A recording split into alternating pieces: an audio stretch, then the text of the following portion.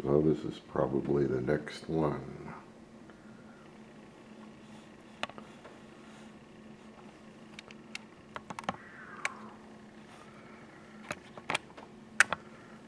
I think they're brass. And the frets are 0.45 tall now. They're almost full height. The fretboard is wide. And the marquetry is very good. This could be a Stromberg Voisinet or a Regal, I'd be guessing.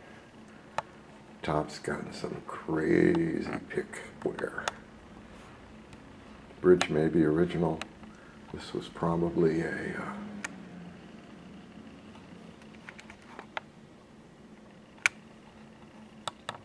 left the factory as a lap steel guitar. There's a very faint impression of the nut razor right across here.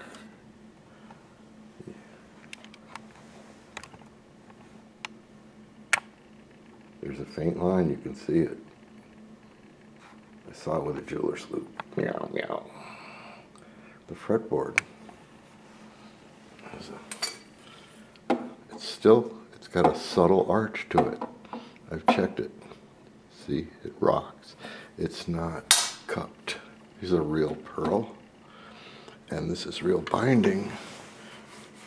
Real celluloid binding on the top, no binding on the bottom. I think this is birch. This is not inlay, it's a decal. I'm sure it's a decal. We'll find out. It's a slight V, subtle V. It's rounded, but it's a V. That's the original finish. Amazing. It's beginning to develop craquelure right here.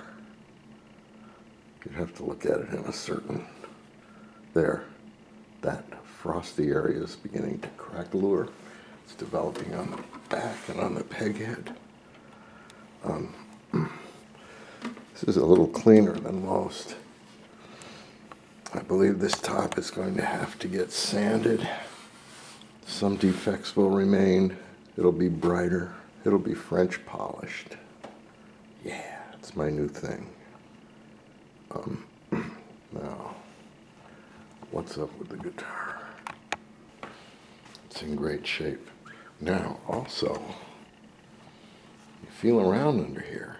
There's one brace. The brace runs from here to here. One brace. This, again, is a primary indicator of a lap steel guitar. A lap steel guitar will sometimes just, there's one brace and a thick bridge plate. That's it. No strap button, because you put it on your lap. The little bit of the groove that's left after the bridge was shaved shows it completely horizontal with no slant. Again, lap steel. Now, the problem with the guitar is it needs a neck reset. This should be up here. What actually should be up? It's been shaved 1/8 of an inch already, probably, so it needs to be 2 to 3 times this gap. It needs to be up here. So,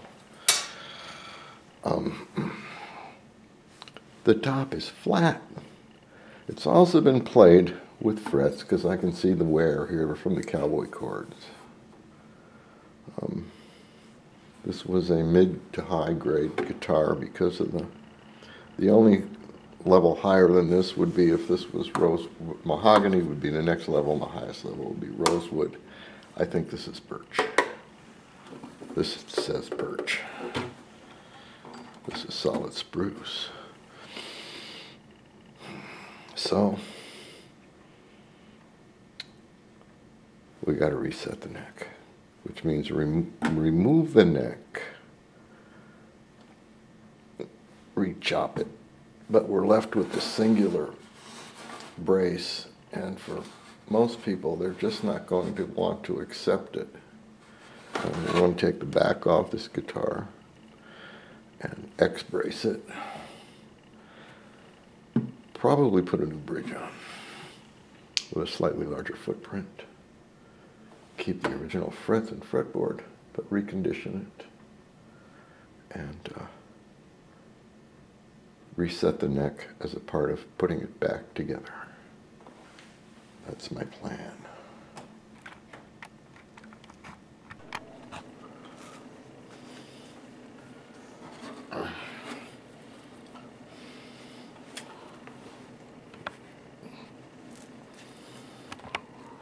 So, getting started was the hard part. A single edge razor blade and a little force got me to break a piece loose. And now,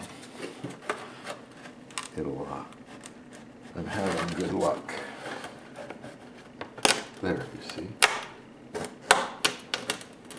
This is the wonderful advantage of hide glue.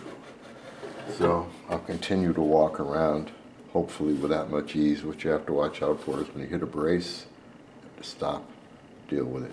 Hit a brace, stop, deal with it. No sense in watching that.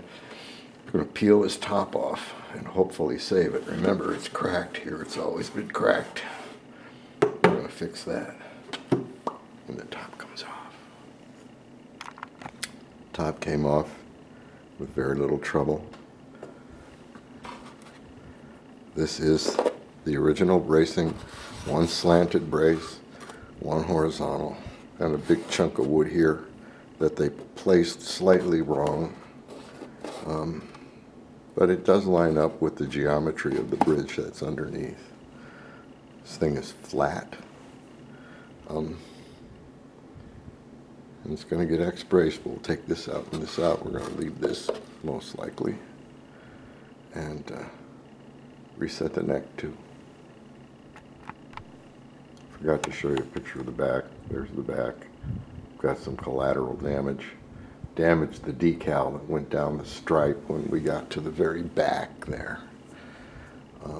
Otherwise, the glue let go, and we'll have to do some work to the braces, get it ready to put back on in about a week. So, they came out pretty easy. There's no cracks in this top. This top is like the day they put it in. It's all there. So put in new X braces, bridge plate, and put the back on. I have less than an hour into this so far. It's about an easy hour. And right back. Here is a teeny bit of collateral damage. It's pretty bad, but it ain't that bad. It's the light. I might not even show this. It's all reflected light you're seeing right now. It's that crackle finish. See, really.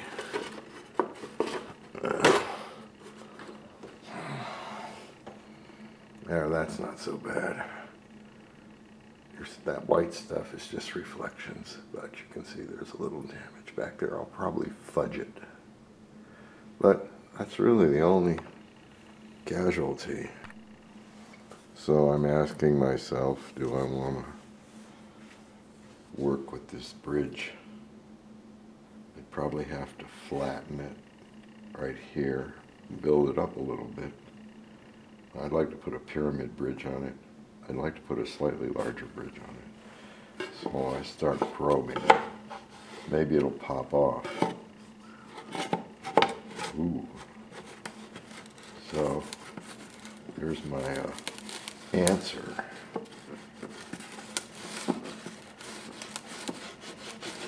We'll just work this for a while. With all these scratches, I'm not going to worry, it's going to get refinished.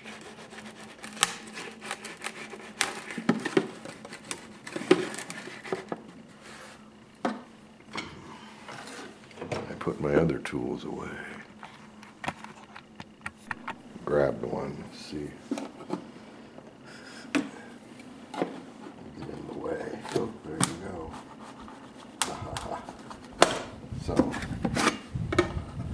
this is invaluable. This was my kitchen spatula. Had a white ceramic handle. Got dropped on the stone floor. And it's my number one. This is what I took the back off with, too. It's very thin stainless steel. Viola. We'll get an ebony bridge.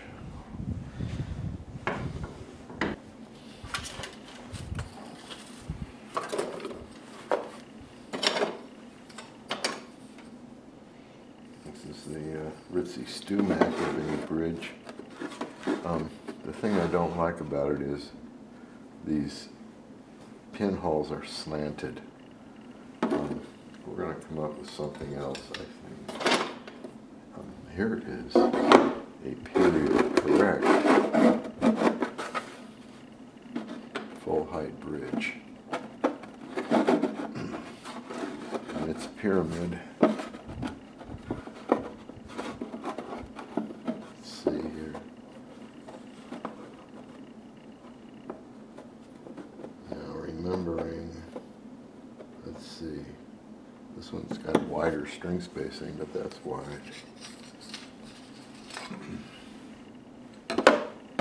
I prefer these because they're bigger, and I believe they help the sound. So here's two candidates.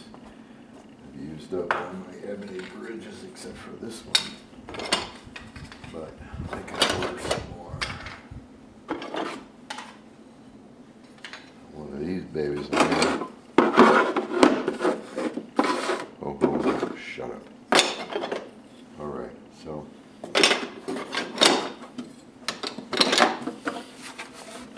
turning over from my stash. We got this here. We got this here. So we're moving along. We got to finish trimming these braces, filling in the other ones to get a bridge plate. That'll happen tomorrow. Whoop-de-doop. Okay, so we're there. You can see there's a brace there. Now there's a brace back here too. And after I'm done with everything, I'm going to reach through the sound hole with a wedge. It's going to connect this block to this brace that I've installed. The wedge is going to go right here and simply connect more of the neck block to the top. That's the original brace. Here's the X. I've added these two for the pentagon. I may put a little top on the birdhouse here. I don't think so. Who knows? This brace, you might be able to see, is pretty light. It does kind of taper. I spent a half hour making that. I started with this. And primitively bandsawed it out of a piece I cut off from that to this, and then eventually got to there. It's maple. That's why I took the time to do it. So we're ready to put the bottom on, and that will be when the final neck angle is set. I'm going to do some things relative to that, but we're well on the way to putting it back together. Let's say we got 4 hours into it. Maybe a little less so far. So we forgot the vertigo shot. These are called bill bars. They're up there pushing on the ceiling, and they're just flexible pieces of wood. They act as springs with downforce. The shorter the stick, the more force. The more bend, the less force. Less force here than here. Oh, here and here. Yeah, I'll take that out. Okay, anyway. That's my air conditioner and heater. That's my motto. So one more thing. This is going to be the ending of the part 1. First of all, that's the pretty much honest wear going into the original finish. It's worn off up till here. There's a little more there, but we're keeping all of that. It's taken 100 years to make that. Now, see how close we can get with a focus. You can't see it very clearly, but this surface is developing a texture called craquelure. With lacquer, you'll get lacquer checking or lacquer cracking like raku, and the older the instrument, the finer the mesh, so to speak, usually. This is probably pre-lacquer. It's probably varnish. And the craquelure is a function of that and age, and it's something to be kept. So we're keeping it. We're going to try to make this thing shine again, but leave it as original as reasonable.